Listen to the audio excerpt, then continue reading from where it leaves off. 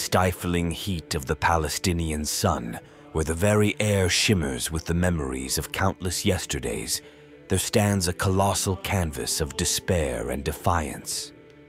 A canvas born from the age-old blood feud that courses through this ancient land like an eternal river. The separation wall, they call it, a stark monolith cleaving through the heart of Palestine and Israel.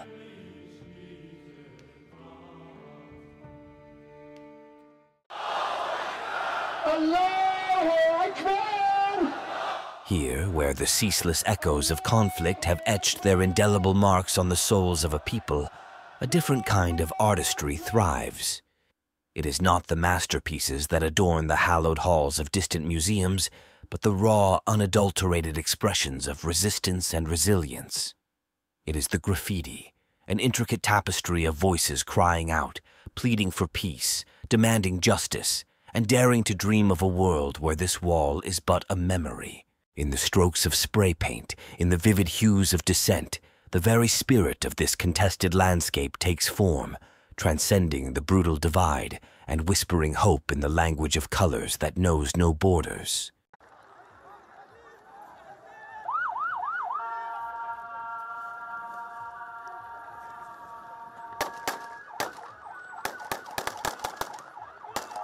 Over the past few decades, the revolutionary art form known as graffiti has met perhaps its most controversial canvas.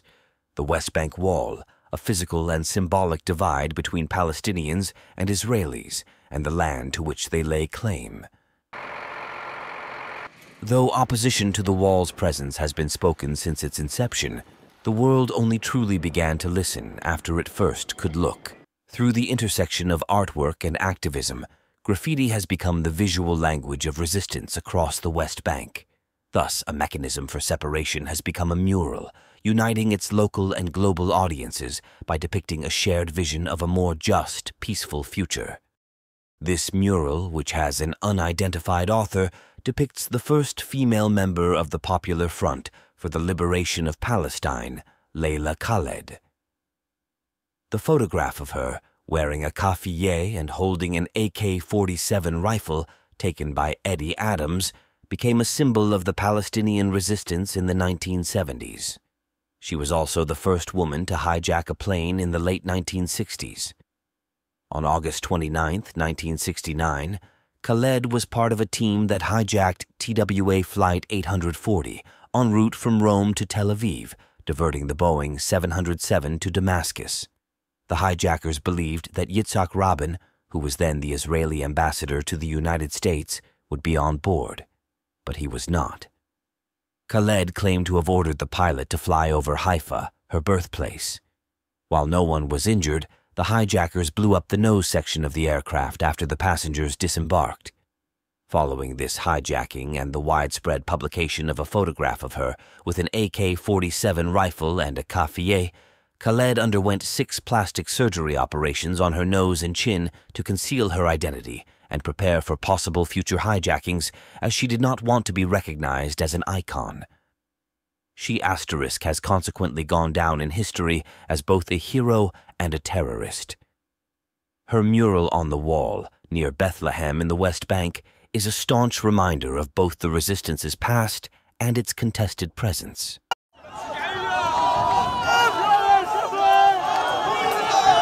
In 2018, Turkish journalist Mustafa Hasuna captured an image of a young man at a protest during the Great March of Return on the boundary between Gaza and Israel. The young man, shirtless and holding a Palestinian flag as well as a slingshot, enveloped by the smoke from tear gas. This photograph turned Aid Abu Amro into an instant icon of the Palestinian resistance. The image bears a strong resemblance to the famous painting Liberty Leading the People by the French painter Eugène Delacroix. Another mural mimicking this renowned artwork has appeared on the West Bank wall. It positions the struggle in the aesthetics of the French Revolution, which provided the foundational beliefs of liberal Europe and America. It appeals to a familiar value system of fighting for life, liberty, and the pursuit of happiness. AED was born in 1999 and young people of his age in Gaza have experienced the Second Intifada and 3 all-out Israeli military assaults on Gaza during their lifetimes. Poverty and death have been constant companions for youth like him, and participating in protests has been a way for them to express their anger over the injustices and oppression they have endured since birth. Since 2018, hundreds of thousands of Palestinians have been injured or killed in protest activities, with 1/4 of them being women and children. On the day when Mustafa Hassouna took photographs at the scene, 32 Palestinians were injured in the protest activities. In the constantly developing visual iconography of Palestinian resistance, there is one integral symbol of defiance: Handala. In 1975, Palestinian cartoonist Naji al-Ali created the 10-year-old boy, who will remain 10 years old until the occupation ends.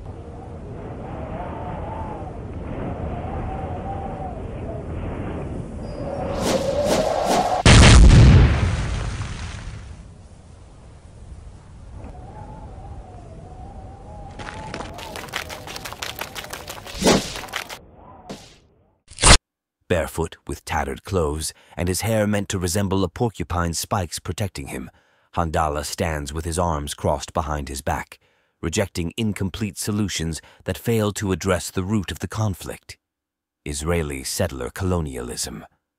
Though al-Ali was assassinated in 1987, Handala's image stands, painted in several murals along the apartheid wall today. Similar to Berlin wall graffiti art, much of the artwork is unclaimed by artists and remains anonymous.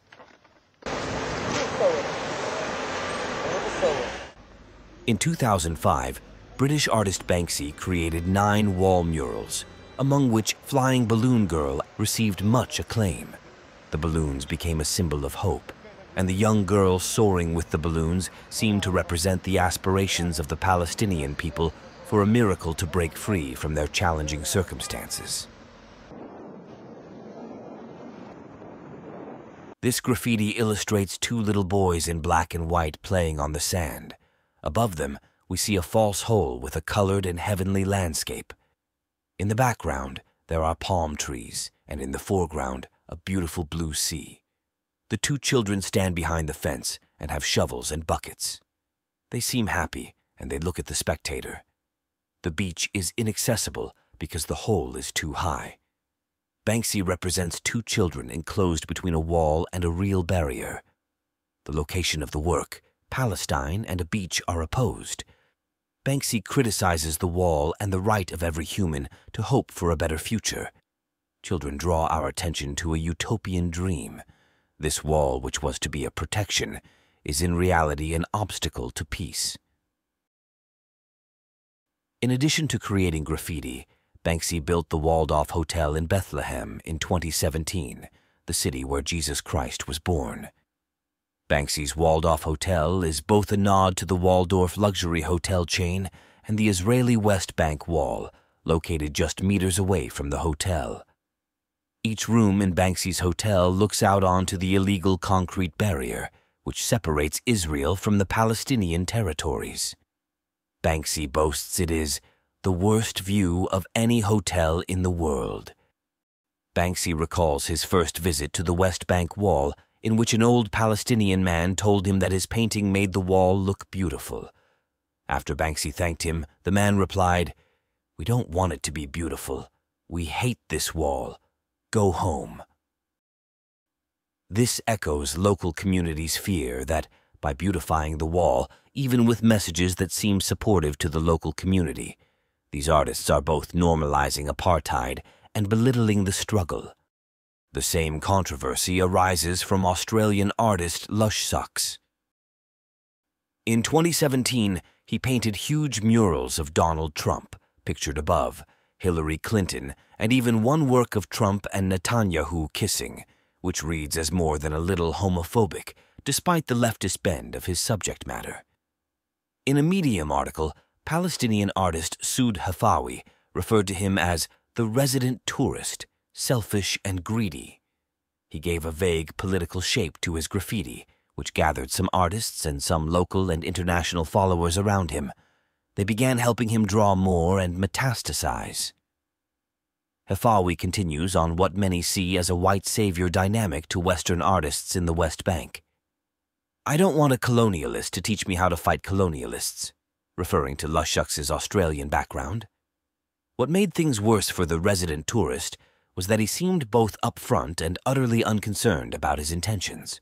He crowdsourced his ideas, which ended up obfuscating the point of painting the wall because they weren't about the Palestinian-Israeli conflict at all. One saw Trump writing a fan letter to Eminem. This was back when the rapper slammed the president. Another one shows Mark Zuckerberg with red eyes and the caption, "The more of your data I gather, the more I understand what it means to be human." The most offensive, perhaps, is one depicting the wall as Rick Sanchez from popular adult sci-fi cartoon series Rick and Morty.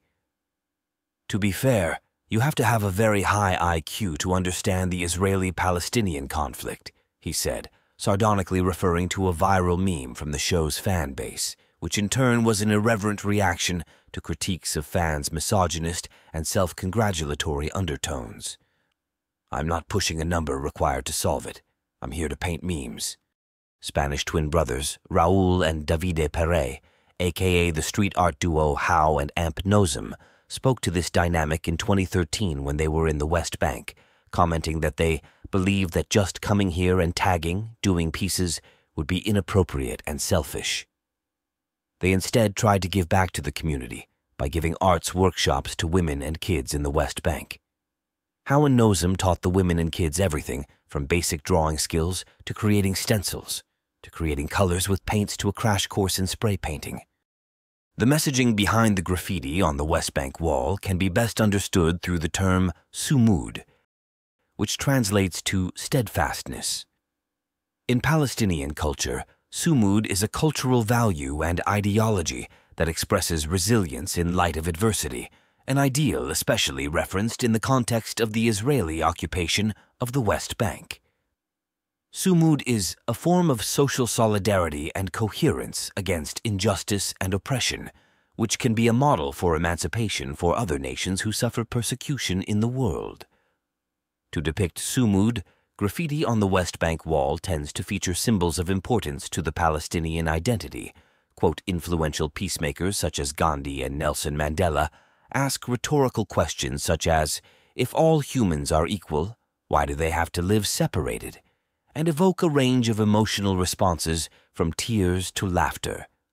As a public and accessible art form utilized by local youth and professional artists alike, graffiti on the West Bank wall became a revolutionary act of resistance, leading many across the world to think critically about the wall's existence and ultimately what peace in the area should look like.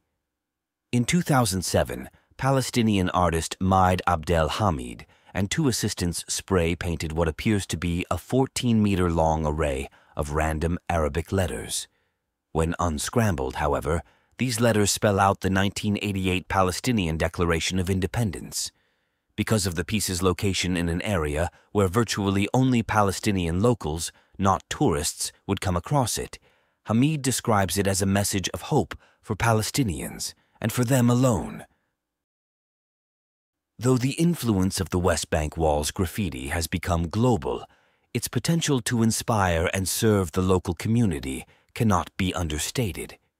Even if it does not invoke peace across the world, it has proven to remind Palestinians of their Sumud and encourages them to anticipate an eventual end to their struggles. Words fall short of describing this impact, and art can only begin to capture it. In the end, the graffiti on the West Bank barrier fights for peace by redefining it. It is proven that peace in the Middle East is not just merely a handshake marking the beginning of a diplomatic arrangement, nor is it a white flag waved to end an armed conflict. Rather, peace is ceaseless advocacy towards a reality where equality is far more indispensable than ease. It lies inside those who once felt as though their stories were not worth listening to, but feel empowered by others coming forward to share their own with an audience from across the globe. It lies in conversations where people listen to understand, not to argue, where people become willing to sacrifice their comfort for others' welfare. It lies in the minds of creatives who were brave enough to envision a more righteous world and invite others into it. It lies atop concrete, and it lies in an aerosol can,